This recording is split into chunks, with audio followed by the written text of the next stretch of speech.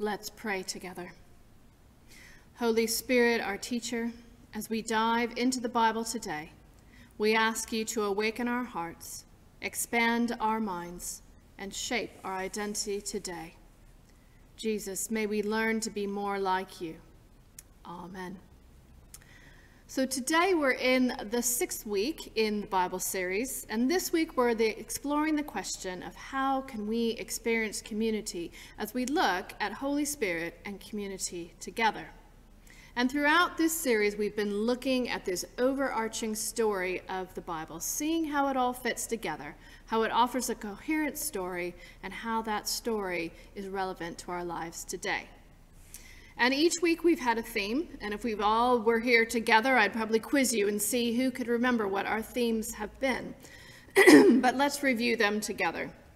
We started with origins and meaning, then we looked at Exodus and freedom, exile and peace, and all of that was focused in the Old Testament. And then last week we moved into the New Testament as David helped us look at Messiah and love. And today we're continuing to move through that chronological story of the Bible, looking at spirit and community, looking at the role of the Holy Spirit plays in community in the church. And I realize that community in some ways feels like a rather distant memory at the moment, as we've lived now under some form of restrictions due to the coronavirus for almost 11 months. The community that we were accustomed to here in church with our neighbors, with friends and family, has been taken from us in its usual forms. And it's still something that we're all longing for. We're looking forward to those days when we'll be able to meet freely together again. In the meantime, we've gotten creative and we've stayed connected, but it's still not quite the same, is it? But as a church, both locally and globally, community is something we've tried really hard to maintain throughout the pandemic. We've worked to create opportunities for connection, for conversation online with services and with Zoom meetings. And we probably all learned some new technologies we hadn't even heard of a year ago. I'd never heard of Zoom, but now I use it almost every day. And we've also been trying to maintain community for those who aren't online, because not everyone is. So reaching out to those who aren't with phone calls, with a note in the post or a knock on the door. And even though it's been challenging to maintain our church community, we've done it as best we can. And I think we've also realized in this time that whilst church is not about the building, we know it's made up of the people. We still miss being in our buildings, partly because that is the place where we had the opportunity to most regularly connect with one another, to build community and to grow in faith together. We all miss those casual conversations before and after church. One of the hardest things when we were able to meet in person was that we were told we were supposed to come into church and not interact with anyone who was not from our household. It wasn't easy to do, was it, for those of you who were here? We come to church to see one another, to have community. Clearly, whoever made those guidelines doesn't really understand how church works and how vital community is to it. So we desperately miss community right now, that in-person connection with others. But fortunately, it's not entirely absent from our lives. I've been going on at you since I arrived about how we need to be creative and flexible in our worship. And it's true, it's still true. And even when we're back together, we need to be creative and flexible, because it's through creativity and flexibility and persistence we can still nourish our community of faith during this time. But the good news is we're not doing it only in our own strength. That's where the Holy Spirit comes into our conversation. It is through the power of the Holy Spirit living in us, inspiring us, encouraging us, and sustaining us that we can maintain and develop community with God and with others, regardless of our circumstances. So we're going to look at that today, how we can have community with God and with others through the power of the Holy Spirit. And the Holy Spirit is quite a massive topic. We're narrowing in on just one aspect of the Holy Spirit's character and personality in our talk this morning. So first, let's consider community with God. Now, you might wonder why we had that short reading from Genesis at the beginning, and it was to make a bit of a point, because we often think about the Holy Spirit as not really coming on the scene until that reading that we had in Acts. But here in Genesis, we see that the Holy Spirit was there right from the beginning. In the beginning, God created the heavens and the earth. Now the earth was formless and empty. Darkness was over the surface of the deep, and the Spirit of God was hovering over the waters. And it is true that throughout the Old Testament, we hear more about God the Father, Yahweh, the Lord. But as we've seen throughout our series, when we are paying attention, we will also see Jesus, and we will also see the Holy Spirit. Because the Trinity, Father, Son, and Holy Spirit, is really the best and first example of community. Each member of the Trinity has its specific role, but also exists as one. And I won't go too deeply into that this morning, because thinking about the nature of the Trinity is a bit mind-boggling sometimes. And we need more than just a bit of a Sunday sermon. But think about that, the Trinity as an example of community, of relationship. And we have God the Father ever present with us, but perhaps sometimes feels a bit slightly other. And then we have Jesus, who came, Emmanuel, God with us, coming to earth and experiencing all the joys and challenges of human life just as we do. But it is the Holy Spirit who is with us now, the Holy Spirit who dwells within us, the Holy Spirit that Jesus promised to his disciples and to us to take his place. He said to the disciples in John 14, verses 16 to 18, "I will ask the Father, and he will give you another advocate to help you and be with you forever, the Spirit of truth. The world cannot accept him because it neither sees him nor knows him, but you know him, for he lives with you and will be in you. I will not leave you as orphans. I will come to you." Jesus is going to come back someday to set all things right, but in the meantime, he has left the Spirit with us. And now not just with us, but in us. When we become Christians, we are indwelt with the Holy Spirit. And so it is through the Holy Spirit living in us that we are able to feel connected with God, to join into that community of the Trinity. It is through the Holy Spirit that we often experience that still small voice of God speaking to us. It is through his Holy Spirit that we can pray without words, because the Holy Spirit intercedes for us. Romans 8:26 tells us, "In the same way, the Spirit helps us in our weakness. We do not know what we ought to pray for, but the Spirit himself intercedes for us with wordless groans." And isn't that good news? I don't know about you, but there are days when I feel overwhelmed to the point I don't have the words to pray. But I can take comfort in knowing that the Holy Spirit is there, interceding, maintaining that community, even when I don't have the words. So Jesus promised that the Holy Spirit would come, and that is what we saw in our reading in Acts, the coming of the Holy Spirit. The Holy Spirit had always been there, always part of the Trinity, but at this point in the history, the Holy Spirit takes center stage. The Holy Spirit shows up in dramatic and discernible ways. When you read that passage, and you can imagine for the people who were there, there's no mistaking that something quite amazing was happening. And as the Holy Spirit comes, there is a new potential for people to come together, to have community. Because the Holy Spirit is a person, powerful and personal. The Holy Spirit lives within us, speaks to us, represents the Father and Jesus to us.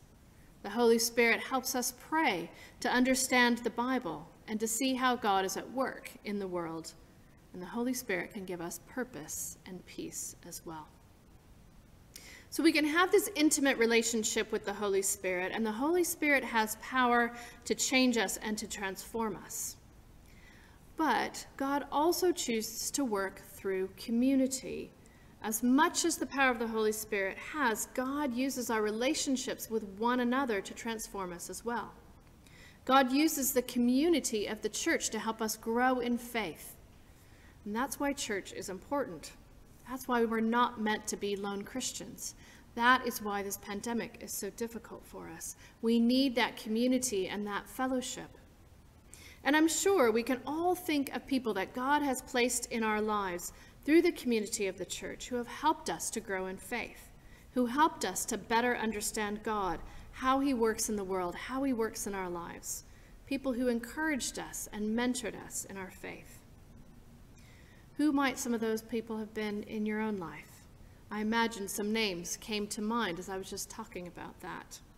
When I personally reflect on my own faith journey and my journey towards ordained ministry, I'm overwhelmed with the number of people that God has put in my life along the way. Some people just for a season, some people over my entire lifetime, who have pointed me towards Jesus, who have encouraged me to grow in faith, to seek God, to go deeper. And I wouldn't be here without that community of believers. And then there's those times when we're going through a crisis. It's our church community who will come around us and support us. It's why we have e-praise. It's why we send out and pray for one another.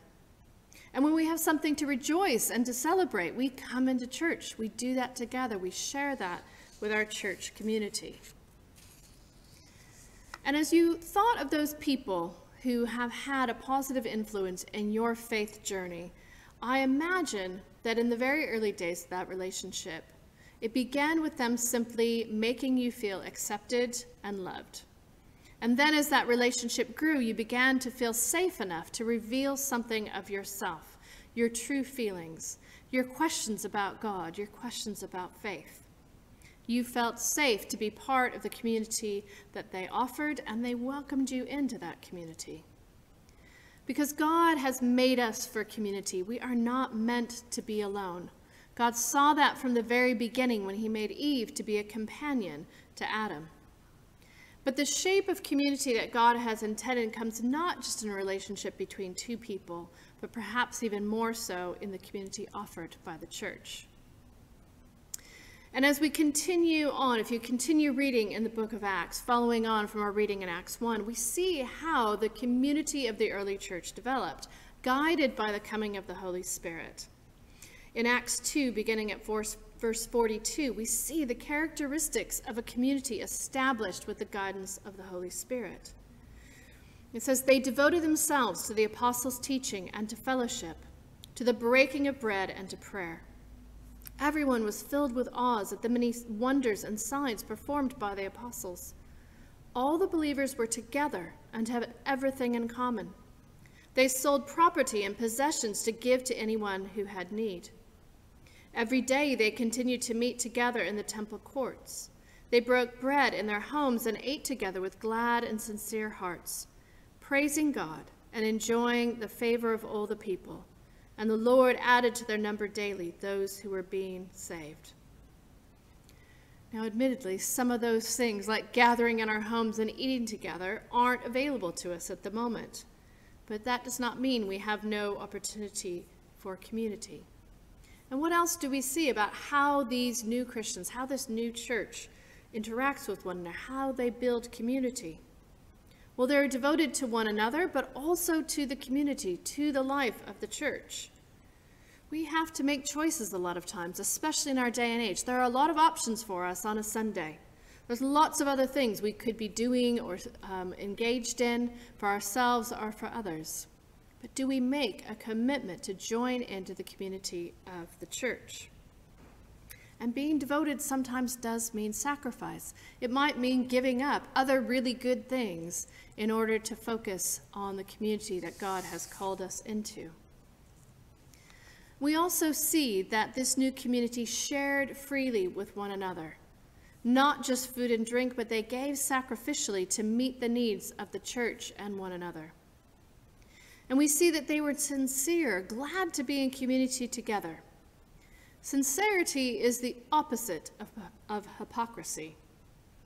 When we are confident in our relationship with God, we can be sincere. It's through the Holy Spirit that we can take off the masks we often wear and have genuine community with one another. So as this new community began to develop, this new church, they were devoted to one another. They sacrificed for the community. They came together because that is what they were called to in the Holy Spirit. I think we're all recognizing that we need community more now more than ever. But we have to be creative. We have to learn how to communicate in new ways.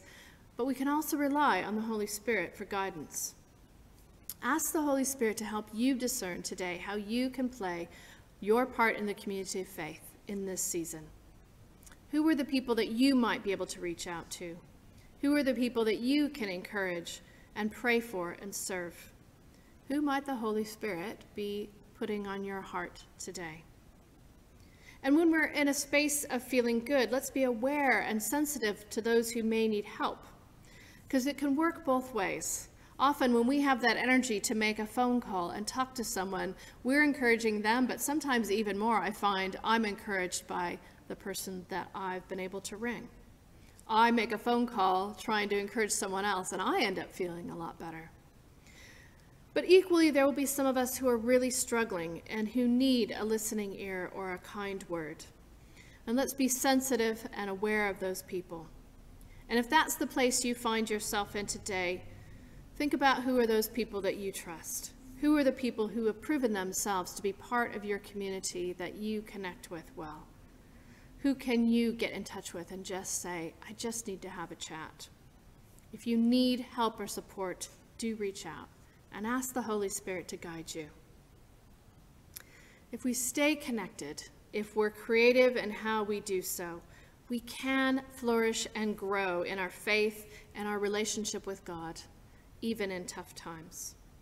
We might actually be able to deepen our sense of community rather than feeling separate. And as I talked about a few weeks ago, I think often these times of challenge, these times of exile when we're seeking peace, can be those times when we grow the most, when we really have to lean into God and trust in his Holy Spirit. So let's do that this week.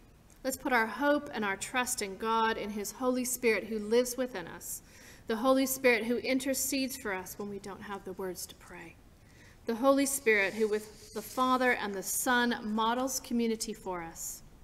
Let's look to the Holy Spirit and enter into this community today. Let's pray together. Loving Father, I thank you for your Son and for sending your Spirit to transform us, to bring new life, new hope, and new courage. We thank you, Lord, that through your Spirit we are adopted into your family, into your community. Holy Spirit, we welcome you into our lives today. And we pray that we might bear the fruits of your Spirit. May the people we see and meet experience those fruits of a new character, sharing love with the unloved, showing kindness to all we meet, bringing hope into hopeless situations. Use us, Lord, both as individuals and as a community. And Jesus, we thank you for the community of believers that you have placed us in, our churches here in Wennington and Rainham. Help us to see the needs of others and to share the gifts you have given to us with one another. Help us to proclaim your good news in all situations. Empower us through your Holy Spirit as we join the Messiah's community, and empower us to participate fully in God's mission in our community and around the world. In the name of Jesus and in the power of the Spirit we pray. Amen.